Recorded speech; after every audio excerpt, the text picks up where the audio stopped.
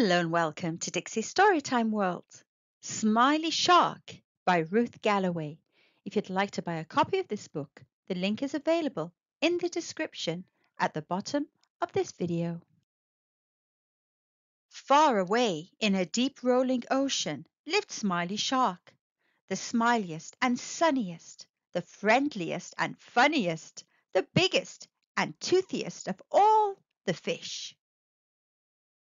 Smiley Shark swam up to Angelfish. "Will you play with me?" he asked.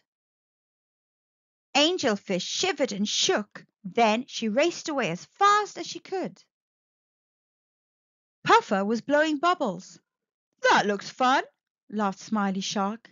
But Puffer blew himself up into a big spiky ball and pricked poor Smiley Shark on the nose. Boink! Sea Star was twirling and whirling, dancing and prancing. "What fun!" giggled Smiley Shark. But swirl! Sea Star twirled off across the ocean floor. Smiley Shark showed his toothy smile to Sea Jelly and Octopus and Catfish. In a flash, they all took off as fast as they could swim. "Everyone is scared of my big white teeth," wailed Smiley Shark. He didn't feel much like smiling anymore. Splish, splash! Twisting and turning, splashing and churning, the fish danced faster than ever. Smiley Shark watched from a distance. But this time something was very wrong.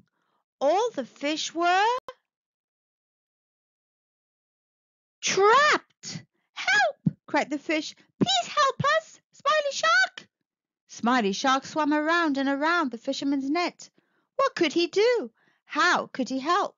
The only thing Smiley Shark could do was smile.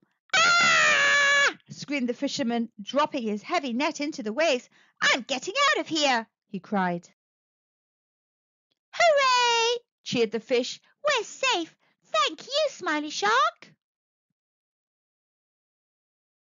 Now, far away in the deep rolling ocean live Smiley Shark and all his friends, and every day they can be seen dipping and diving, darting and dashing, splishing and splashing, and smiling. The end. Thanks for watching and listening.